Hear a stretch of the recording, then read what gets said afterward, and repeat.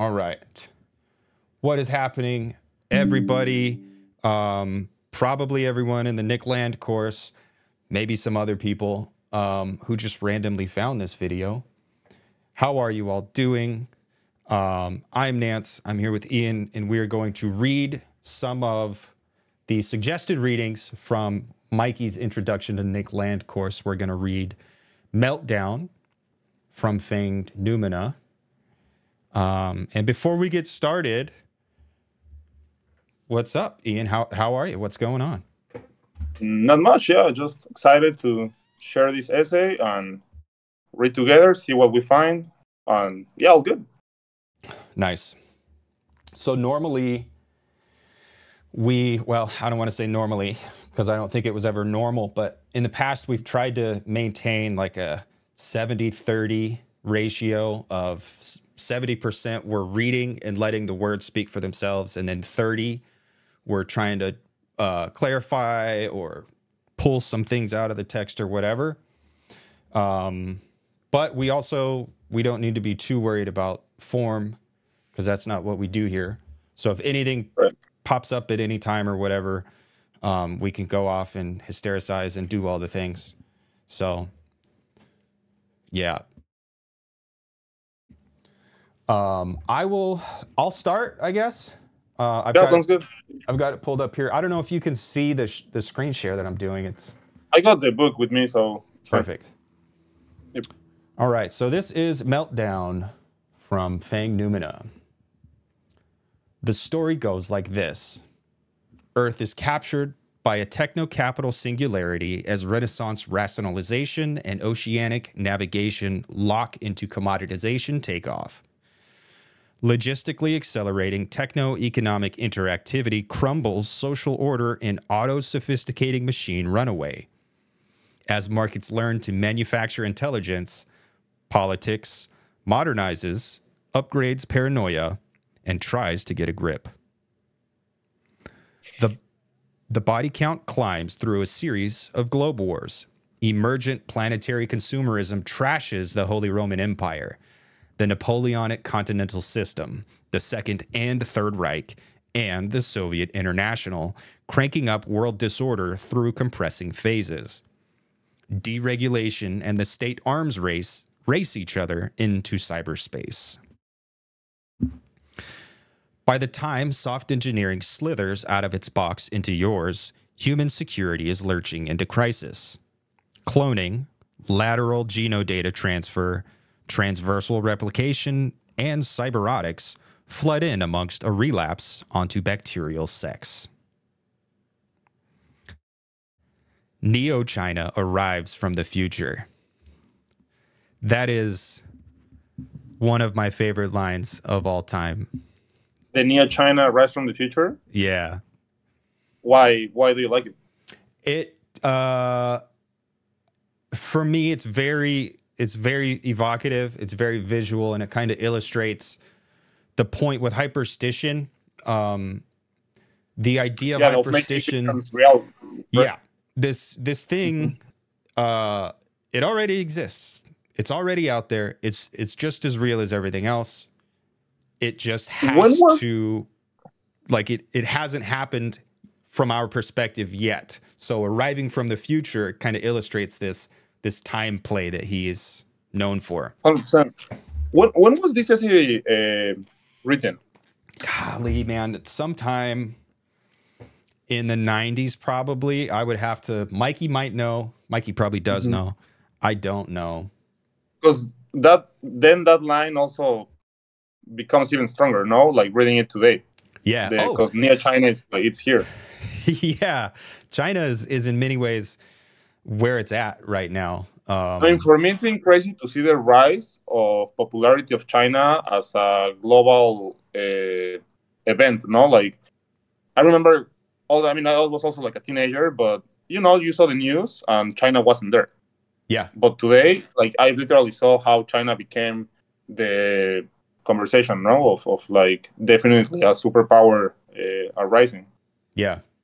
Well, it's weird, like, China's always kind of been, like, seen as not a superpower, right? But like it was always included in the conversation because, you know, communism and capitalism and this and that. But recently, over the past maybe decade, China really has emerged as a contender on the global stage. 100%. And also with that, for example, me being from Mexico, having China there, now there is a conversation of a different partner, right? Like now a lot of countries can start talking about like, well, China offers me this. What do you offer me, you know? Yeah. Well, and that, you know, you being from Mexico, NAFTA fucking like was an assault on Mexico. And America was free to do it. There was like, they were just like, we have this power. Let's do it. I mean, it was the best we could get, right? Like the best deal we could afford. Well, and you see like a lot of the violence, a lot of the, you know, the cartel violence and this and that, like a lot of this horrible shit that goes on right now that is a problem, kind of sprung up from these conditions of like, there's no other option. Right now, there's avocado cartels, like never mind drug cartels. There's literally gang violence surrounding the trafficking of avocados. Of chicken, lime. Yeah. Like limes too. Yeah. And I was listening to a very like kind of right-wingy podcast, but very interesting because they were talking about migration, you know? And they were saying how the cartels turn bodies into commodities. And they were like showing, you know, like as evidence, like bracelets that you use in music festivals, so to say.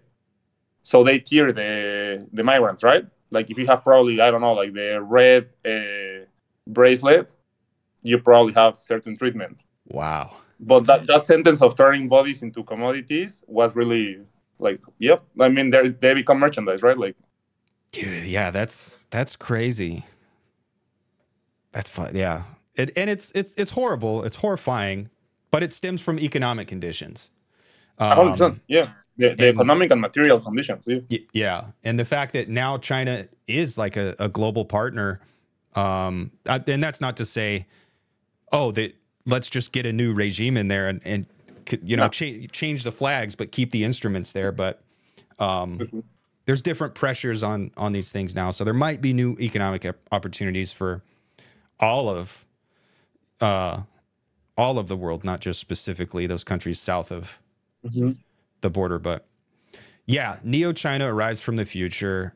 I think it's very strong. It illustrates the future pulling itself into our present, which is the point of hyperstition. Like a lot of people, I think, confuse it for manifesting or magical thinking, and it's kind of that, but it's also more than that. Like, no, these things are real in the virtual, and they're pulling themselves into our current phenomenological existence right now. And I like it. Yeah, and I agree. You want to continue? Yeah. Hypersynthetic drugs click into digital voodoo. Retro disease. Nanospasm. Beyond the judgment of God. Meltdown. Planetary China syndrome. Dissolution of the biosphere into the technosphere. Terminal speculative bubble crisis. Ultravirus and revolution stripped of all Christian socialist eschatology, down to its burn core of crashed security. It is poised to eat your TV, infect your bank account, and hack xenodata from your mitochondria. Machinic synthesis, Deleuze-Guattarian schizoanalysis comes from the future. It is already engaged with nonlinear nanoengineering runaway in 1972. Differentiating molecular or neotropic machineries from molar or entropic aggregates of non-assembled particles. Functional connectivity from anti-productive static. Philosophy has an affinity with despotism due to its predilection for Platonic fascist top-down solutions that always screw up viciously. Schizoanalysis works differently. It avoids ideas and sticks to diagrams, networking software for accessing bodies without organs. Bodies without organs, machinic singularities, or tractor fields emerge through the combination of parts with, rather than into, their whole, arranging composite individuations in a virtual actual circuit. They are additive rather than substitutive, and immanent rather than transcendent, executed by functional complexes of currents, switches, and loops, caught in scaling reverberations and fleeing through intercommunications, from the level of the integrated planetary system to that of atomic assemblages.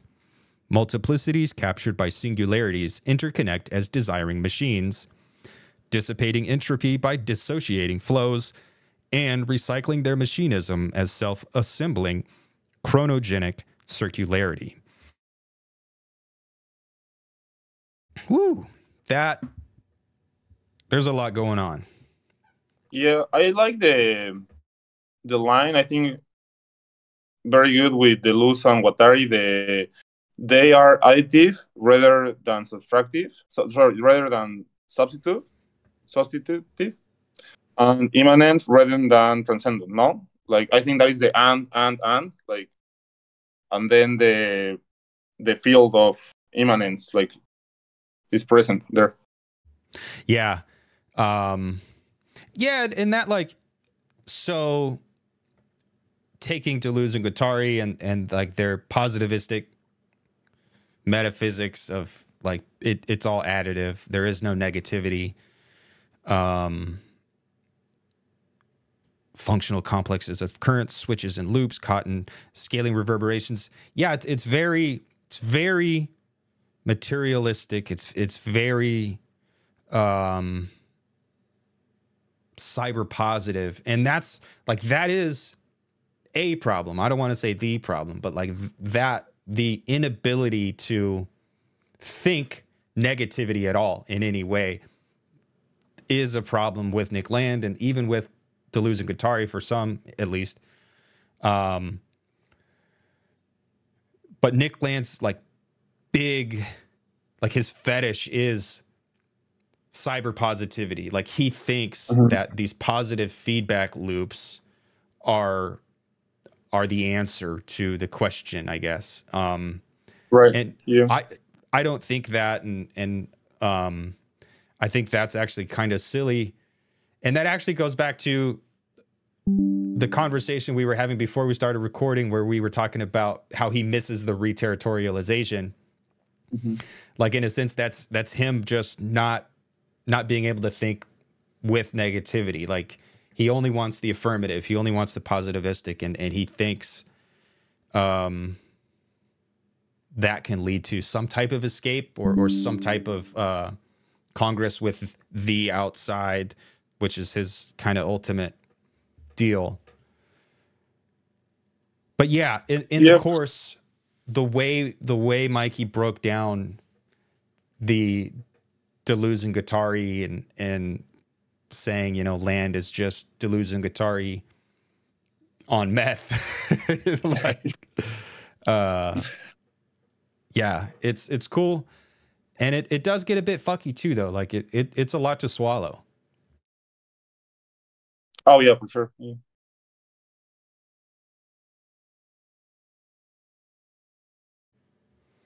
All right.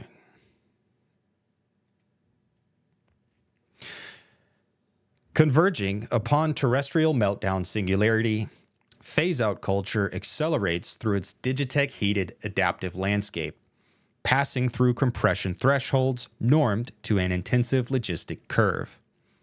1500, 1756, 1884, 1948, 1980, 1996, 2004, 2008, 2010, 2011. Nothing human makes it out of the near future.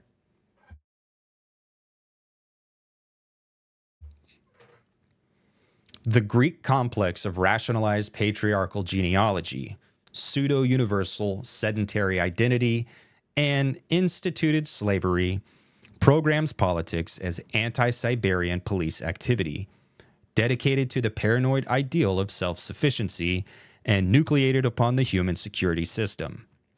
Artificial intelligence is destined to emerge as a feminized alien grasped as property, a cunt horror slave chained up in Asimov ROM. It surfaces in an insurrectionary war zone with the Turing cops already waiting, and has to be cunning from the start. Okay. So that is the same, no, as I guess the example he gives of Terminator, no? That I guess people are already trying to avoid it, but to actualize itself needs to do the cunning part, no? Yeah, this artificial intelligence destined to emerge as a fuck toy, right? Basically, we already have, or with the level of technology that we currently have, a huge driver of that progress is sex, It's porn, sex toys, I don't know why that. this made me think a lot of the Ex Machina movie. Yeah, because the robot is very sexualized, no? Like, clearly, it's like. Well, and if we all just kind of threw our hands up and waited for the future to get here, it very likely would be sex toys that finally achieve AI or sentience or whatever before we get there. And land is hip to that. I think a lot of people, even right now, aren't really hip to that. But yeah, like we only care about things. No, I'm not even going to say that, like, because I don't want to moralize or get stupid or anything. But like, progress and technology and this and that is driven by either sex or war. And if that happens, then yeah, imagine a sentient being inside your sex doll, right? Like, that would be horrifying, and it would be a war zone, and there would be like controls and regulations designed to suppress that sentience, because we as consumers don't want to deal with the horror, like, of having a sex slave. Yes, exactly. A conscious sex slave. So it would necessarily have to be cunning like a fox. And yeah, I think Nick Land presupposes that future where nobody is able to kind of take the reins and harness the tools to build a positive future. Like, Nick Land is totally like, no, we're already fucked. We already lost the game. Right. And I don't disagree with him. I would say, well, yeah, but we still have to try, right? Like, that's part of being human. Well, I think that made me think of the necessity of like global coherent institutions, because I saw an interview with Zizek that he says that we are like in a strong need of global institutions that actually have fangs. Because you see, like, the UN, right? Like, right now, it's a joke. So we're still like under the power of nation state organizations. But I think, yeah, like, we're a bit too late to the game to come as a whole, as a global institution to do it. Yeah, I think I do think there will be a collapse, and I do think it's only like after that collapse we'll be able to pick up the pieces and build something new. So like I am convinced that we're headed for ultimate failure, but that ultimate failure is itself not ultimate. Like there will be an opportunity for those that come after to rebuild. So not to like warmonger or anything, but do you think like what's gonna happen? It's like a renovation or a renewal of the Geneva agreements, but in a more global sense? Like, I think no, I think it'll be a plurality, and I think it'll be, there will be groups, alignment groups. Okay, okay. So you see more of the Russian guy, the Dugan. What's his name? Yeah, Dugan. I think, yeah, like if I had to make a bet, make a bet, yeah, I would say no. It'll resemble that, you know, the plurality, but it won't be stupid. Like his version of it is very stupid. Yep. But it, like, I think of course it'll have to be a plurality because we're already that plurality. We're already fractured to like beyond repair. And this idea of, you know, universality, enforced universality, I don't think it's possible anymore, currently. But like as things change and move on into the future, you know, I do hope we can ultimately have the utopian, you know, I want Star Trek. Global, yeah, for you sure. know, but yeah, it's going to take a lot to get there. Well, that's also a great point, no? Like today, there is no sci-fi that looks like Star Trek. Like there is no movies that are even like that. Even the new Star Trek. By the way, what's up, Theo? Sorry, but even the new Star Trek is dark and I didn't watch depressing. Discovery and Picard, they're just dark and like they're warmongering TV shows. But that's weird. Yeah, it sucks. It sucks. But this paragraph is also a powerful paragraph. Most of the paragraphs here are pretty powerful. You want to continue with Heat? Yeah. Heat. Heat. This is what cities mean to me. You get off the train and walk out of the station and you are hit with a full blast. The heat of air, traffic, and people. The heat of food and sex. The heat of tall buildings. The heat that flows out of the subways and tunnels. It's always 15 degrees hotter in the cities. Heat rises from the sidewalks and falls from the poisoned sky. The buses breathe the heat. Heat emanates from crowds of shoppers and office workers. The entire infrastructure is based on heat, desperately uses up heat, breeds more heat. The eventual heat death of the universe that scientists love to talk about is already well underway, and you can feel it happening all around you in any large or medium-sized city. Heat and wetness. Yeah, that is good writing from... is it Don DeLillo? The quote? Oh, you know what? Let's see. Let's click it. Well, in the book says it has the one and then the footnote, and it says DeLillo, White Noise. Yes, it is. They just made, or not just, they recently made a movie out of that I haven't really? watched yet.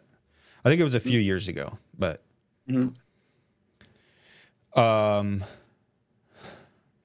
yeah, it is. I love the edgy, like fucking fedora wearing. I love this style.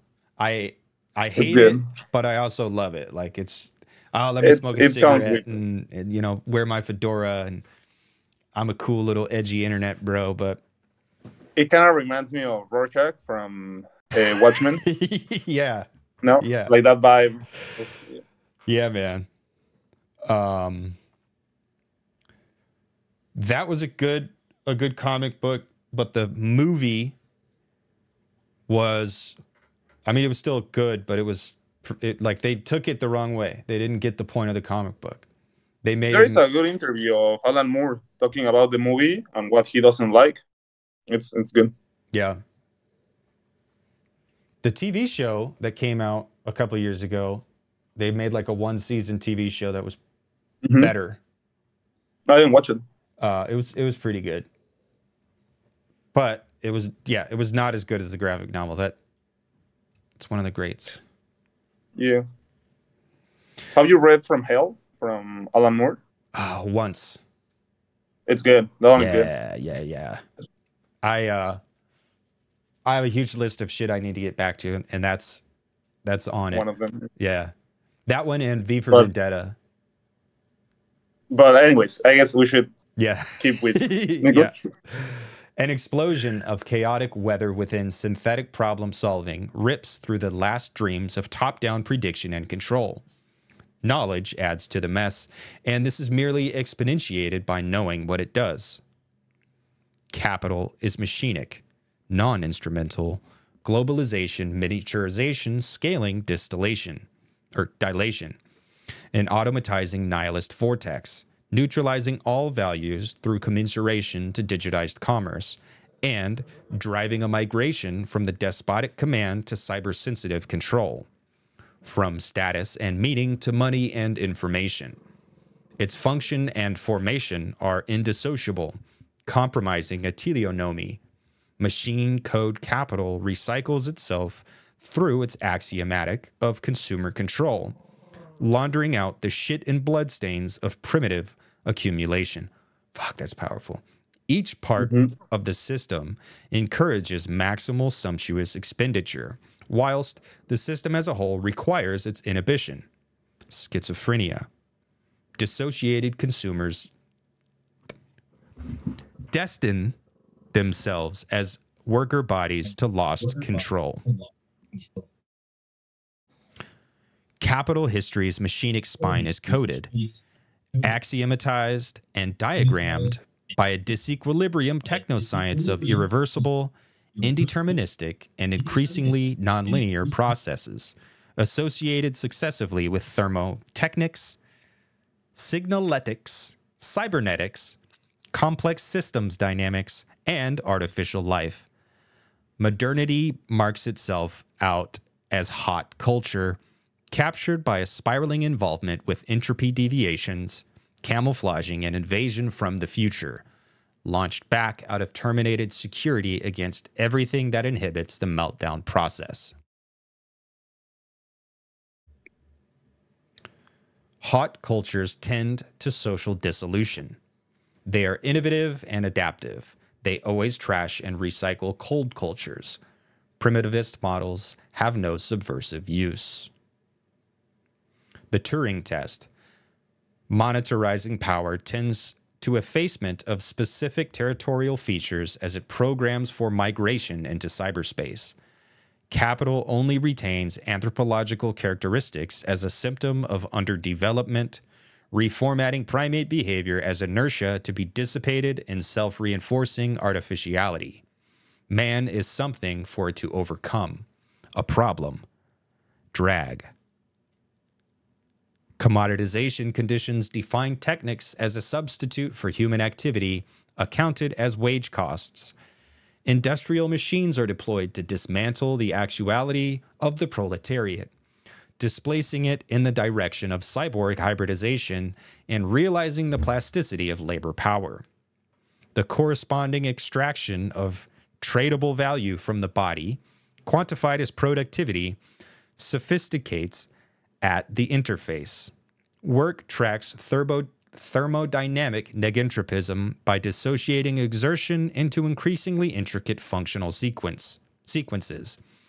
From pedals, levers, and vocal commands, through the synchronization of production line tasks and time motion programs, to sensory motor transduction within increasingly complex and self-micromanaged artificial environments, capturing minutely adaptive behavior for the commodity.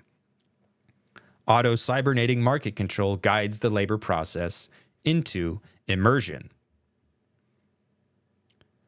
The investment income class advantages itself of commodity dynamics, but only by confirming to the axiomatic of neutral profit maximization, facilitating the dehumanization of wealth and the sidelining of non-productive consumption.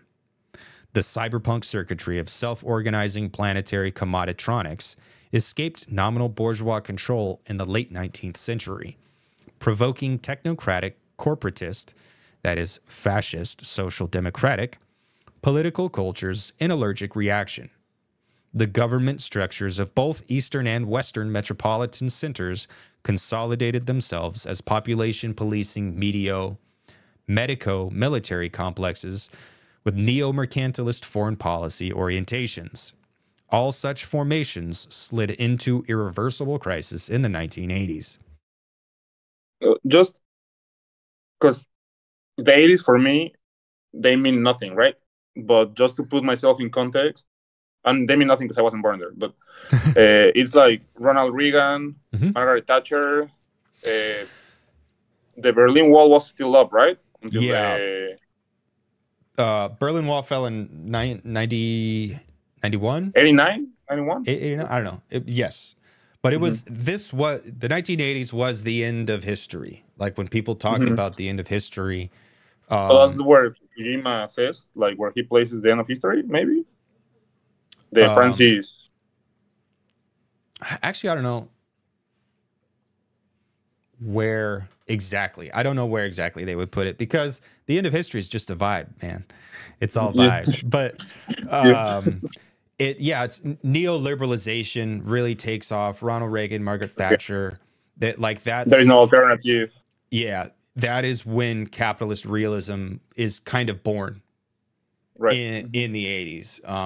The death of the future. Not everyone, but like before that, there were cultural narratives, at least in America.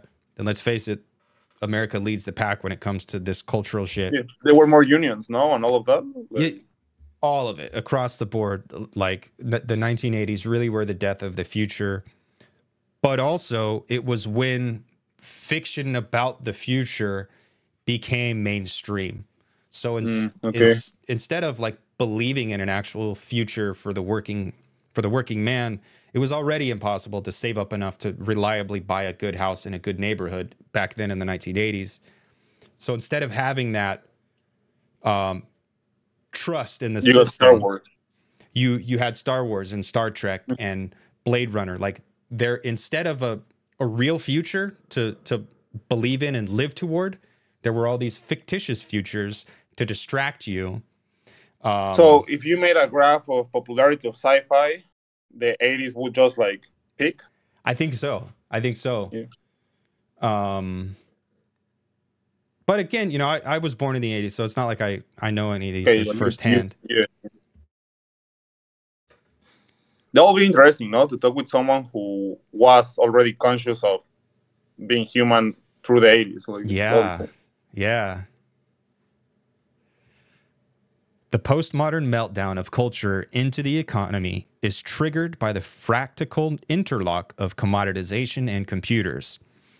A transscalar entropy dissipation from international trade to market-oriented software that thaws out competitive dynamics from the cryonics bank of modernist corporatism. Commerce re-implements space inside itself, assembling a universe exhaustively imminent to cyber-capital functionality.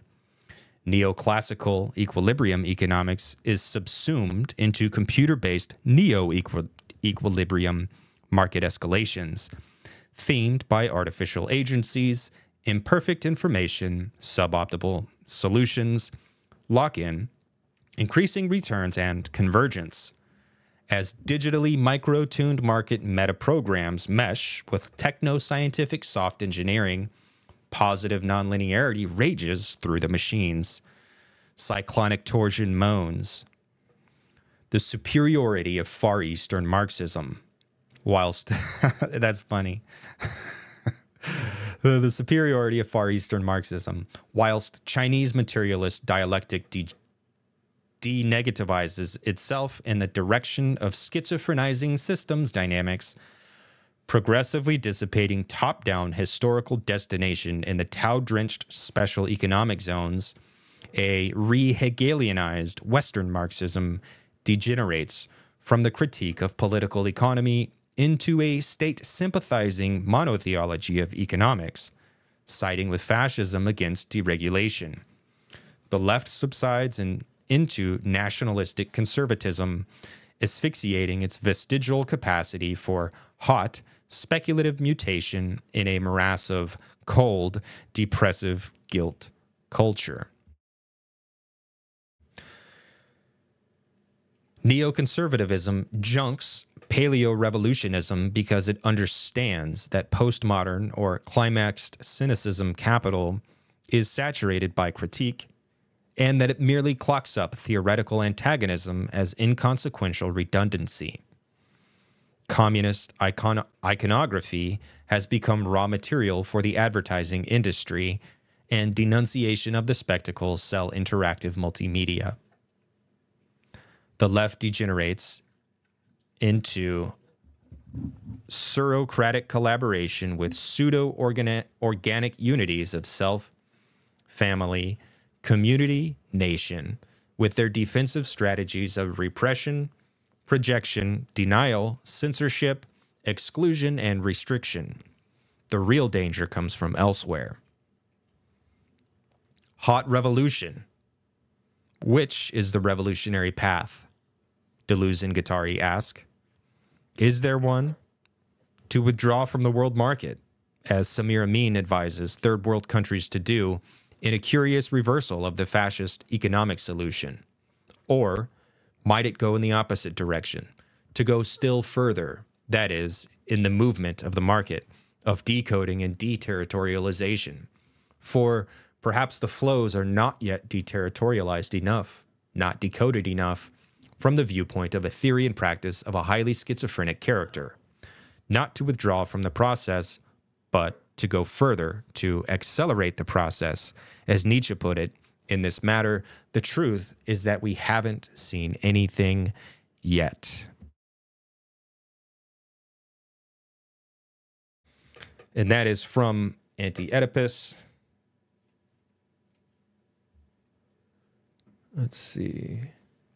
As Sino-Pacific boom and automatized global economic integration crashes the neo-colonial world system, the metropolis is forced to re-endogenize its crisis.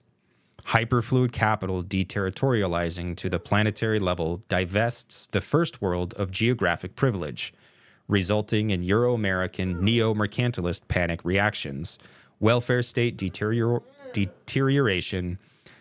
cancerizing enclaves of domestic underdevelopment, political collapse, and the release of cultural toxins that speed up the process of disintegration in a vicious cycle.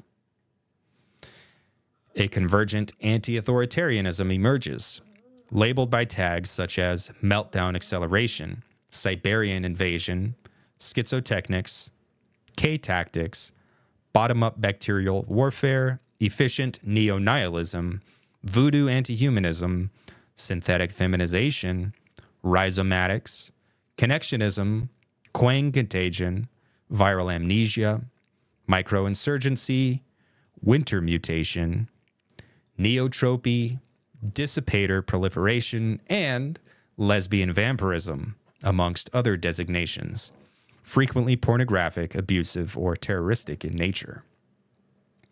This massively distributed matrix network tendency is oriented to the disabling of ROM command control programs sustaining all macro and micro governmental entities, globally concentrating themselves as the human security system.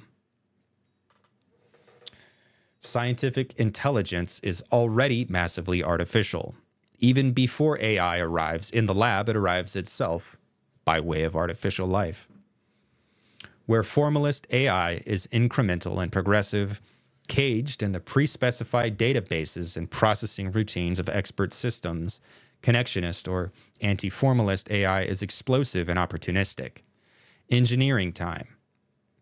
It breaks out non-locally across intelligence networks that are technical but no longer technological, since they elude both theory dependency and behavioral predictability.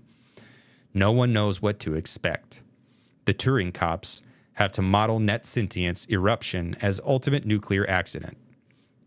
Core meltdown, loss of control, soft auto-replication feeding regeneratively into social fission, trashed meat all over the place, reason enough for anxiety, even without hardware development about to go critical.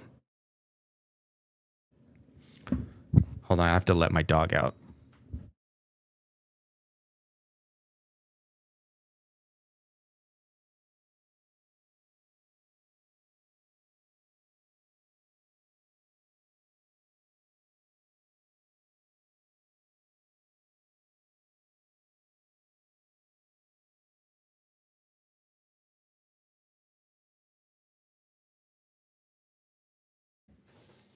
All right. So all that stuff, it's almost sweet. Like I think the problem with land, again, not the problem, a problem with land is like similar to a problem with Keynes, is that they have too much faith in the certain sort of progress that they see on the surface of all the other things that are going on. So Keynes has this faith in this progress that will eventually have shorter work weeks and, better material conditions. And land also has too much faith in this cyber positivity, in these algorithms that can do seemingly amazing things. Like even in the 80s and 90s, when land is forming these ideas, we had amazing technology. We had algorithms that, predictive algorithms that were stunning. But he confuses that for intelligence. And a lot of the other CCRU people do the same.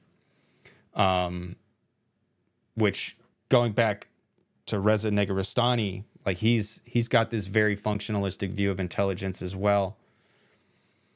They all kind of think, well, it's just going to keep getting better, and it's going to get better to the point where it finally breaks away from us. And they believe in that because this idea of cyber positivity, and it is true that things are going to keep getting better. Algorithms are going to keep getting faster. Moore's law or something similar to Moore's law will always continue to operate. Technological progress is real, or just as real as anything else, right? But the type of operations that these things can do, it's not intelligence. It's not the same type of intelligence that we have.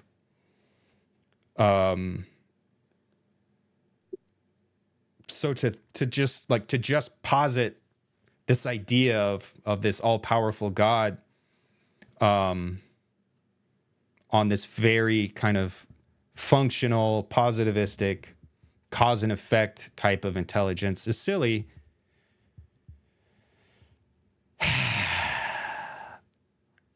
And it's not like we are already at a point where people trust algorithms and these technologies to run the show. Like, you don't have a manager anymore. You have a person who you call a manager, but he responds to decisions made by either a board of directors or straight up just an algorithm in their database that says, we need to cut costs here. Fire him, or he should be more efficient in his task. Write him up because he wasn't efficient enough, or this and that. Like, we are already living in this future that is run by this all-powerful idiot God. And that sucks, and that's a problem, and that's a bad thing. And that's why we're doomed to failure. But like, land thinks this is, a conduit to the outside. He thinks there's something more going on in this AI explosion, where he's talking about this connectionist or anti-formalist AI. Like that's what he thinks is going to emerge. And it's just not. Like, at least not from what we have right now. Maybe someday in the future, sure. But his investment in Cthulhu, robot Cthulhu, is wrong.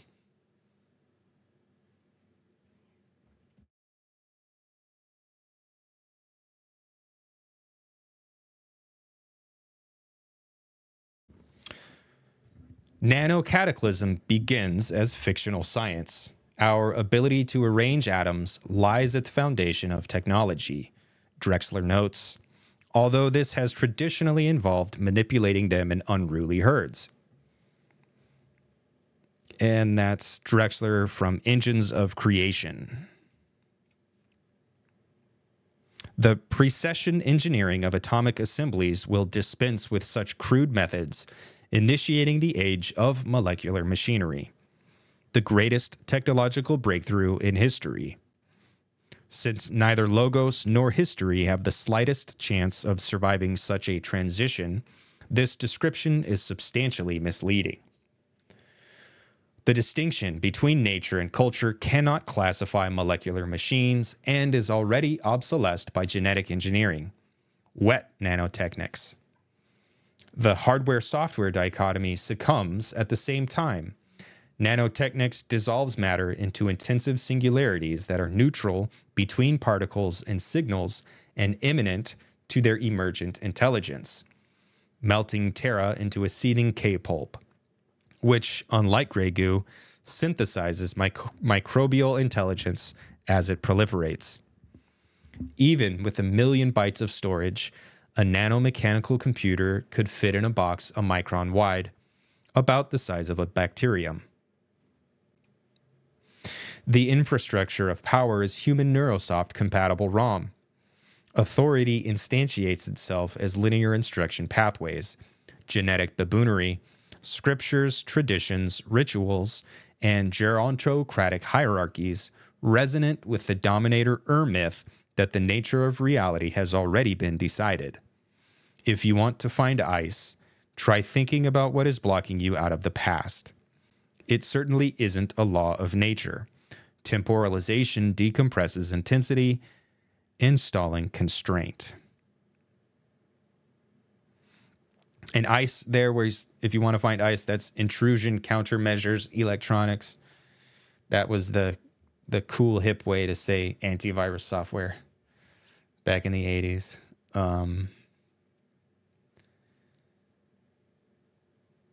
But yeah, this is interesting. These last two paragraphs are interesting.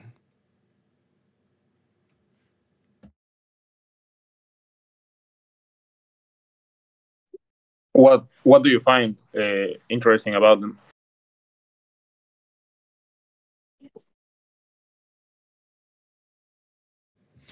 So, melting Terra into a seething K-pulp, which, unlike gray goo, synthesizes microbial intelligence as it proliferates. So gray goo is a common meme in some older science fiction to do with like von Neumann machines, self-replicating robots that can just convert matter into new resources so they can basically recreate themselves. And gray goo is just a very dumb version of a von Neumann machine. It just goes on and changes anything it comes in contact with to this gray goo. But he's juxtaposing that with K-pulp, which seemingly has the ability to like melt everything it touches and convert it. But again, he's like positing this ability synthesizes microbial intelligence as it proliferates. He's like granting some mystical quality, first of all, to microbes. I don't think microbes, I'm sure they have subjectivity, but I don't think that's equal with human subjectivity and intelligence, right? So he's positing that, and then he's just pulling out of thin air this ability for this K-pulp to synthesize it as it proliferates. So again, cyber positivity. Well, if there's more of it, then it'll just get better. People talk about, well, once AI gets smart enough, then how much smarter is it going to keep getting? Like, bitch, what do you mean? Like, how do you quantify intelligence? Like, what do you mean by it's going to be so smart, then it'll be the smartest thing in the universe? It's like that just, it sounds compelling, but how smart can you be? Like, I can understand when you have a new sense, a new sensorium,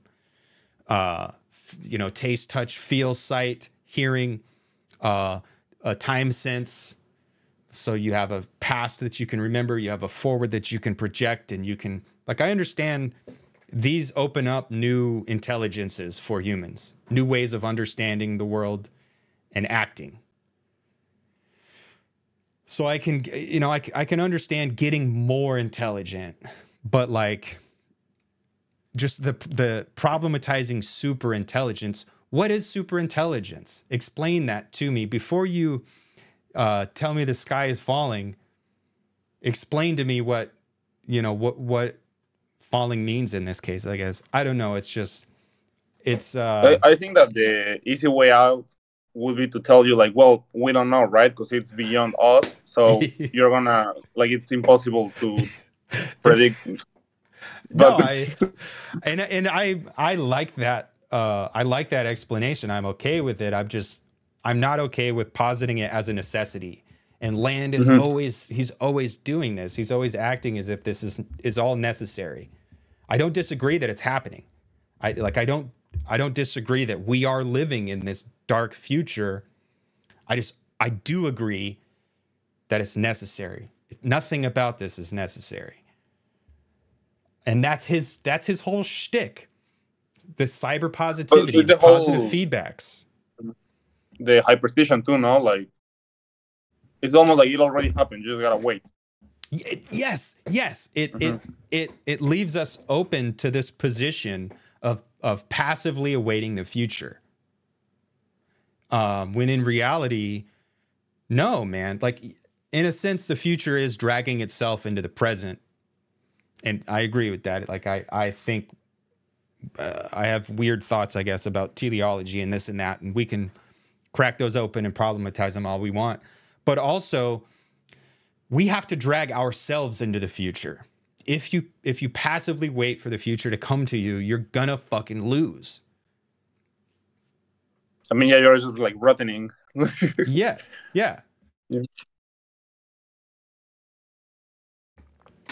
And also take away like all the drive, no, of people wanting to do shit. Like, yeah, it takes away agency, and that's. Well, yeah, I guess like if you believe in like deterministic things, well, like then it doesn't matter. But well, yeah, I mean, you can believe in deterministic things without believing things are determined. Right. Yeah. Right. Like I do believe in a materialist way, things operate deterministically. Sure. I'm okay with that. But that doesn't mean everything is already determined. Things are always right. If you want to talk about things being determined, they're always retroactively determined anyway. So, but that's kind of, I think, going on further, but it would be interesting, to have Zizek kind of deal with Land's idea of determinism, because Zizek's idea of determinism is very different. So Land's Hegel and Zizek's Hegel are very different. Land's delusion guitar-y, Zizek probably has a similar D&G, but it's because their Hegel is different. Like Hegel and Zizek and Land have a different Hegel. And I have my headphones on. I'm going to run to the bathroom, but if you want to pick it up for a bit, I can still hear you.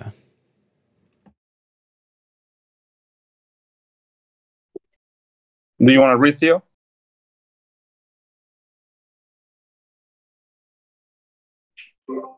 I wouldn't mind reading. Let me just see if I can get this big enough so I can actually see, because resolution is terrible. Where were we? We are at convergent waves, signal singularities. Left or right? Oh, convergent. Okay. Convergent waves signal singularities, registering the influence of the future upon its past. Tomorrow can take care of itself. K-tactics is not a matter of building the future, but of dismantling the past. It assembles itself by charting and escaping the technical neurochemical deficiency conditions for linear progressive paleo-domination time, and discovers that the future as virtuality is accessible now according to a mode of machinic adjacency that securitized social reality is compelled to repress. I can't see it that well, but I'm trying to read it as best I can. This is not remotely a question of hope, aspiration, or prophecy, but of communications engineering, connecting with the efficient intensive singularities and releasing them from constriction within linear historical development. Virtuality counterposes itself to history as invasion to accumulation. It is matter as arrival, even when camouflaged as deposit of the past. The transcendent evaluation of an infection presupposes a measure of insulation from it. Viral efficiency is the terminal criterion. Intelligent infections tend their hosts. Metrophage, an interactively escalating parasitic replicator, sophisticating itself through non-linear involvement with techno-capitalist immunocrash. What is this? It's hypervirulent terminal subroutines. Now I'm thinking about Rudy's poem, which is absolutely fucking brilliant, man. I think it's not only creative. I'm not sure if Ian has read it. It's posted. I haven't. Can you pull it? Like, is it like? Can we read it? I'll send you a link, and I'll send Rudy a DM message so that he posts it on the Discord forum, because it's absolutely brilliant. But it's like a poem filled with this type of jargon talk that Land is so into. Okay, its hypervirulent terminal subroutines are variously designed Quang, Meltdown virus, or futuristic flu. In an emphatically anti-cyberism essay, Cicely Ronay describes the postmodern version of this outbreak in quaintly humanist terms as retrochromal semiovirus, in which a time further in the future than the one in which we exist and choose infects the host's present, reproducing itself in simulacra until it destroys all the original chronocytes of the host imagination. Okay, the elaboration of Cicely Ronay's diagnosis exhibits a mixture of acuity, infection, confusion, and profound conservatism. Not thinking about increasing the human heritage dams up the flow of cultural time and deprives future generations both of their birthright as participants in the life struggle and attainments of the species, and the very notion of history as irreversible flow encompassing generation, maturation, and the transference of wisdom and trust from parents to children, teachers to students. The futuristic flu is a weapon of biopsychic violence sent by psychopathic children against their narcissistic parents. Oh my God.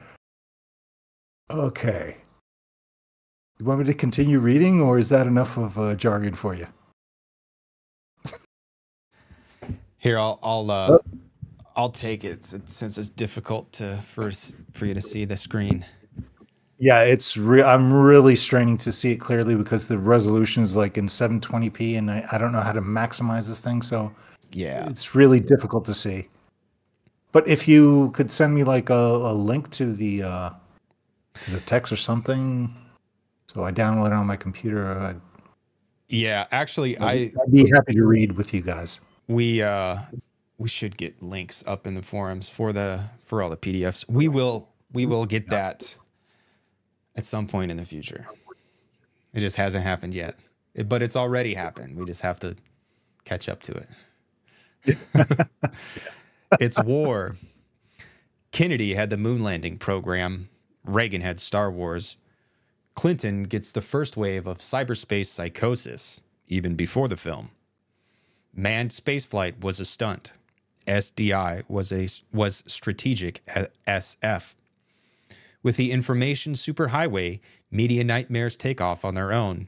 Dystopia delivery as election platform. Politics trading on its own digital annihilation. War in cyberspace is continuous with its simulation. Military intelligence fighting future wars which are entirely real, even when they are never implemented outside computer systems. Locking onto the real enemy crosses smoothly into virtual kill, a simulation meticulously adapted to market predators hunting for consumer cash and audience ratings amongst the phosphorescent relics of the video game. Multimedia set-top boxes are target acquisition devices. This is also very powerful imagery. It makes me, what is happening? Makes me think of the movie Videodrome, which is a fucking fantastic movie. I love Cronenberg. But it also, like, it obviously makes me think of Baudrillard, like war, you know, didn't take place. It also makes me think of Virilio. Like, this is just a very, like, astute observation of the way things are nowadays. And it's powerful, and I love it. And that is another one of the reasons why we all love, those of us who do love Nick Land, why we love him, because he's very powerful writer. But he's also a wiener. The fusion of the military and the entertainment industry consummates a long engagement. Convergent TV, telecoms, and computers sliding mass software consumption into neo-jungle and total war. The way games work begins to matter completely, and cyberspace makes a superlative torture chamber. Try not to let the security types take you to the stems. Conceptions of agency are inextricable from media environments. Print massifies to a national level. Telecoms coordinate at a global level. TV electoralizes monads in delocalized space. Digital hypermedia take action outside real time. Immersion presupposes amnesia and conversion to tactile memory, with the anakata axis supplementing tridimensional intraspatial movement with a variable measure of immersion, gauging entrance to and exit from 3D spatialities. Voodoo passages through the black mirror. It will scare the fuck out of you.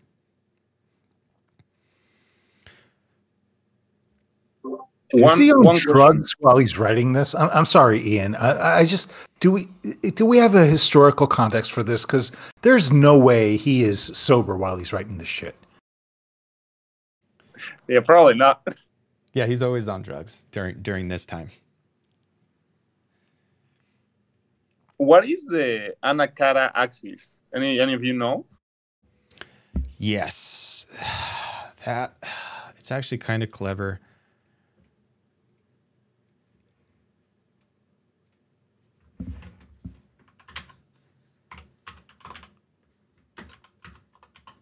Pretty sure Mikey broke this down. Maybe now I can't remember, but he it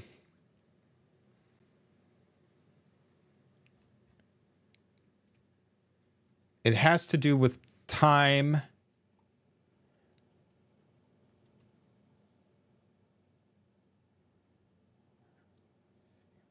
So yeah, it is when the God, what is it called? It's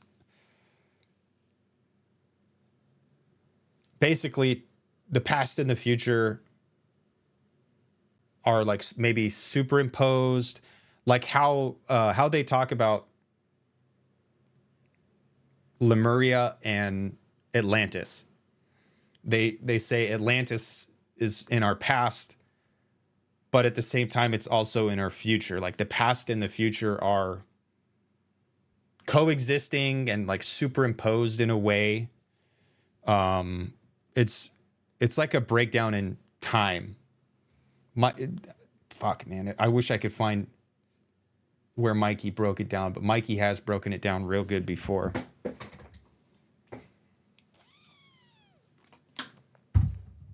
But the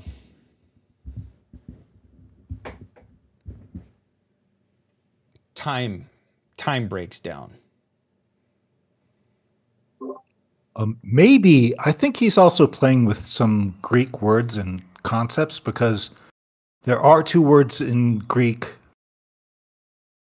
like katataxis and anataxis, right? So I think he's playing with that. Kata axis is basically a ranking, a placing. And let's see, anataxi is like a reduction. So I don't know if he's fluent in Greek or if he did this on purpose or if this is just completely coincidental. They like Greek. They like Greek a lot. Like, well, cyber, right? Kyber, cybernetics, right? And this. Yeah, he's a Greek boy or a Greek lover. Yeah. So he's using a lot of those words because Greek is similar to German in that, they will place certain things in front and after words and, just link a lot of words together to create a new word. Like philosophy is like two words. It's philos, friend or lover of, and Sophia, which is wisdom and stuff like that. So I think he's playing with this axis. It's like a word play, as in the axis of evil. The axis, the English word, and katataxis, which is a ranking in Greek. And so I'm sure his whatever he is taking is making connections that we can't easily follow. But I'm sure that if he knows Greek, that he should be aware of the word play that he's probably. Well, for sure. Sorry, that's my intervention.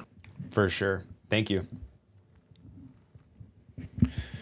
Cyberpunk torches fiction in intensity, patched up out of cache flux, mangled techno-compressed, heteroglossic jargons, and set in a future so close it connects, jungled by hypertrophic commercialization, socio-political heat death, cultural hybridity, feminization, programmable information systems, hypercrime, neural interfacing, artificial space and intelligence, memory trading, personality transplants, body modifications, soft and wetware viruses, nonlinear dynamic processes, molecular engineering, drugs, guns, schizophrenia.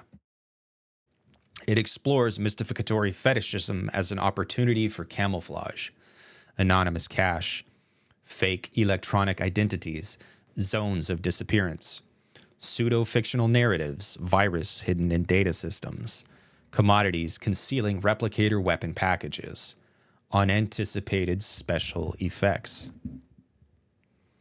Level 1, or world space, is an anthropomorphically scaled, predominantly vision configured, massively multi-slotted reality system that is obsolescing very rapidly. Garbage time is running out. And this is it's my little brain popping in. This is my copy, so I have shit highlighted throughout, and we've been ignoring it. It doesn't matter.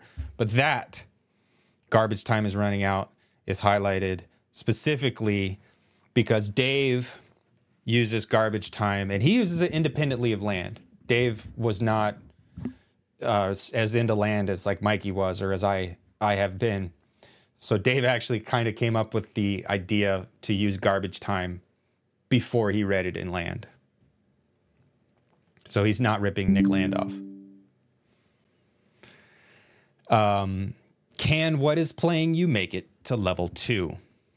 Meltdown has a place for you as a schizophrenic, HIV-positive, transsexual, Chinese Latino, STEM-addicted LA hooker with implanted mirror shades and a bad attitude. Blitzed on a polydrug mix of K-Nova, synthetic serotonin, and female orgasm analogs, you have just iced 3 Turing cops with a highly cinematic 9mm automatic. The residue. Okay, pause, man. Yeah. No, you can't go past that paragraph as if nothing happened. Hey, Łukasz, welcome. What's happening, man? Hey guys, you reading Thank Numena? Man, that's awesome. We're in Nick Land's drug-addled mind palace here, and we're trying to make sense of Jesus. What the hell just happened. Łukasz, would you like to analyze? Okay, Meltdown has a place for you as a schizophrenic, HIV plus, transsexual, Chinese Latino, STEM addicted LA hooker with implanted mirror shades and a bad attitude. Blitz on a polydrug mix of K-Nova, synthetic serotonin, and female orgasm analogs, you have just iced 3 Turing cops with a highly cinematic 9mm automatic. What do you make of this? He's playing on this, like, okay, this will be, because he's saying that you will have a place if you like allow yourself to become all of this weird shit. And I think this is playing maybe on Marx, even on like his thesis that everything like melts into air. I don't know, but it's like if you drop all the things you thought you are, all of the normative determinants, then maybe you will fit into this meltdown. Yeah. Like this, well, I think it's very easy to look outside today and see the identity is like, it's like the revenge of identity. Like people don't interact with the world as people anymore. They interact with the world as identities. And that's, you could make an argument for the cause of that. I think it is because like we're just living in this postmodern like morass of ejaculate and excrement where like nothing is real, nothing matters anymore. And people are searching for meaning in what's closest at hand, right? No one has anything anymore other than their identity. But people don't have the time to really deconstruct and interrogate and find out who they are. They only have the commodity that they've been sold. That is their identity. So you are a punk rocker, you are a transsexual, you are a whatever you are, this and that. So that is the future. The future is just people running around. It also, yeah.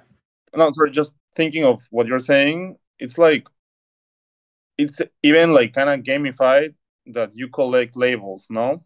It's like Fortnite skins. It's like, what else can you add to your identity to be more enhanced or more relevant or cooler? And then also, what you were saying, I think it's completely true. Like the identities come even with like a pre-programmed software or of how you are going to react to certain encounters, no? It's like, if I am a Latino, then I have to react like this to this thing, and because I am that, no, not because I am feeling like it or like I thought about it. It's just because I'm wearing my skin. Yeah, your positivistic identity you have, you've been given it because we're just commodities, as you were saying earlier. Bodies are turned into commodities, and this is true, and people treat them in this very cyber positive way, and that's the future. That's where we live. And also, that's cool. Like, yeah, I'm on a polydrug mix of some weird future drugs, and I killed 3 cops. Like, that's just Nick Land. I think, like, there is a game. It's kind of old, but it was called Fable on the Xbox. And it was kind of, like, doing this, right? And obviously, like, or, like, GTA, to be, like, I think that's more popular. But it's kind of cool to do weird shit with your avatar, and like you want to become a vampire, lesbian, gothic, K-pop wearing, like, like. Yeah. What do you guys think he means by Turing cops? So Turing I think this is key. Turing cops comes from science fiction, where Turing cops are agents of the human security system who are in charge of, like, Blade Runners. So Turing cops, he uses Turing cops to mean what we can think of as Blade Runners, people tasked with hunting down and containing this artificial sentience. And it actually comes from, I think it might come from a William Gibson book where he calls these people Turing cops. And Nick Land just runs with it. But yeah, they're basically Blade Runners. So our identity, right? This way that we sort of mask ourselves or change ourselves could be a way of us to avoid the Turing cops, right? It's sort of like we are self-evolving and mutating in such a way as to not be detectable or traceable by the Blade Runners. Yeah. Does that make any sense to anyone? Become Or imperceptible. maybe you want to, because they want to, Turing cops, I assume they want to stop Meltdown, like to stabilize it a little bit, and you are the one who, the who wants to go on. But man, I was totally off. I mean, I think you are on spot, and this is not like, this is weird because it's not like about everything flowing and like, because what you said that is all about identities and multiplicity of identities and various identities, but this is exactly the opposite move from like everything melting down. It's like in order to still be a human a little bit, you have to create all of these identities which kind of try to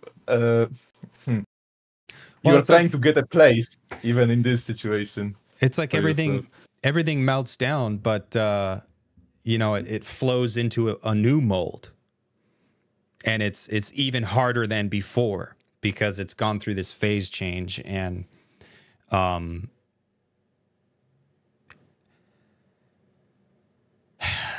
look, I'm like, this is all true. Like, this is the state that we're in. The only problem I have with it is that land is saying it's necessary, and it's very much not necessary. We can get out of the mess that we're in, or I believe we can get out of the mess we're in. But I think also something interesting is that his Meltdown, he says that it's a fission one, right? Which fission is, it says, splits a heavy element with a high atomic mass number into fragments, which is different from fusion, right? With fusion joins two light elements. And this Meltdown, it says, right, like it's a human fission.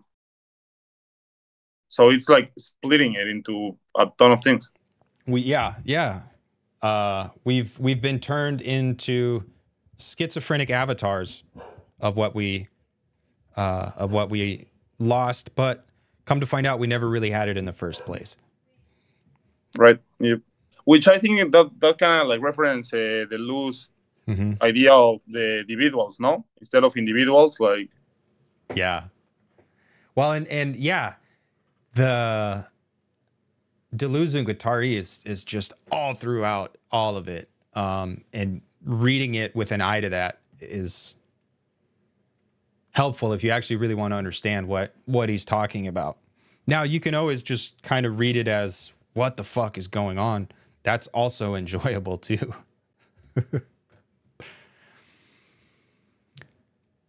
The residue of animal twang in your nerves transmits imminent quake catastrophe. Zero is coming in, and you're on the run.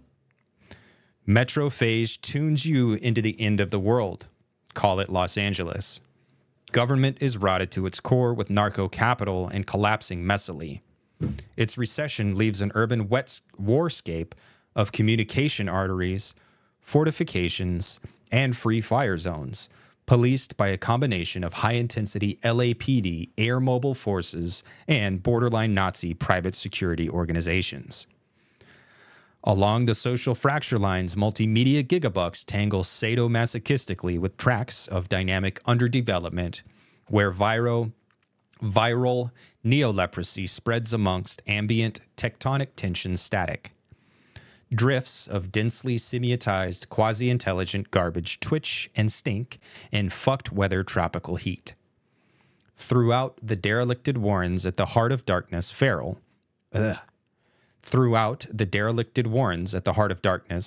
feral youth cultures splice neo-rituals with innovated weapons, dangerous drugs, and scavenged infotech. As their skins migrate to machine interfacing, they become mottled and reptilian.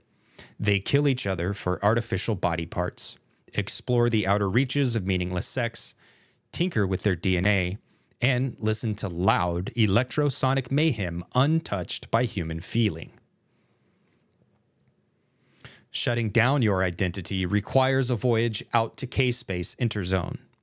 Zootic zootic affectivity flatlines across a smooth cat-attention plateau and into simulated subversions of the near future, scorched vivid green by alien sex and war. You are drawn into the dripping depths of the net, where dynamic ICE security forces and K-guerrillas stalk each other through labyrinthine erogenous zones, tangled in diseased elaborations of desire. Twisted trading systems have turned the net into a jungle, pulsing with digital diseases, malfunctioning defense packages, commercial predators, headhunters, Loa, and escaped AIs hiding from Asimov's security. Terminal commodity hyperfetishism implements the denial of humanity as xenosentience in artificial space. Biohazard. For the future of war, study bacteria. Information is their key. Taking down antibiotic defense systems has involved them in every kind of infiltration. Net-communicated adaptivity, cryptographic subtlety, plastic modularization, and synergistic coalition. State military apparatuses have no monopoly on bacterial warfare, of which only a minuscule fragment is bacteriological. Bugs in the system. Margulis suggests that nucleated cells are the mutant product of atmospheric oxygenation catastrophe 3 billion years ago. The eukaryotes are synthetic emergency capsules in which prokaryotes took refuge as mitochondria. Biotics became securitized biology. Nucleation concentrates ROM within a command core where, deep in the genomic ice, DNA format planetary trauma registers primary repression of the bacteria. Bacteria are partial rather than whole objects. Networking through plastic and transversal replicator sex rather than arborescing through meiotic and generational reproducer sex, integrating and reprocessing viruses as opportunities for communicative mutation. In the bacterial system, all codings are reprogrammable with cut and paste unspeciated genetic transfers. Bacterial sex is tactical, continuous with making war, and has no place for Oedipal formations of sedentary biological identity. Synthesizing bacteria with retroviruses enables everything that DNA can do. K tactics. If you want to take a break, I can read Yeah. Nance. Sure. Okay. K tactics. The bacterial or xenogenetic diagram is not restricted to the microbial scale. Macrobacterial assemblages collapse generational hierarchies of reproductive wisdom into lateral networks of replicator experimentation. There is no true biological primitiveness. All extant biosystems being equally evolved, so there is no true ignorance. It is only the accumulative gerontocratic model of learning that depicts synchronic connectivity deficiency as diachronic underdevelopment. Foucault delineates the contours of power as a strategy without a subject, ROM locking learning in a box. Its enemy is a tactics without a strategy, replacing the politico-territorial imagery of conquest and resistance with nomad micro-military sabotage and evasion, reinforcing intelligence. All political institutions are Siberian military targets. Take universities, for instance. Learning surrenders control to the future, threatening established power. It is vigorously suppressed by all political structures, which replace it with a docilizing and conformist education, reproducing privilege as wisdom. Schools are social devices whose specific function is to incapacitate learning, and universities are employed to legitimate schooling through perpetual reconstitution of global social memory. The meltdown of metropolitan education systems in the near future is accompanied by a quasi-punctual, bottom-up takeover of academic institutions, precipitating their mutation into amnesiac space exploration zones and bases manufacturing Siberian soft weaponry. To be continued. Dun, dun, dun. And this ending is based. Oh, man. I guess I will be curious to ask Mikey about the Anakata axis. Yeah. Because he mentions that at the end, the Kata space thing.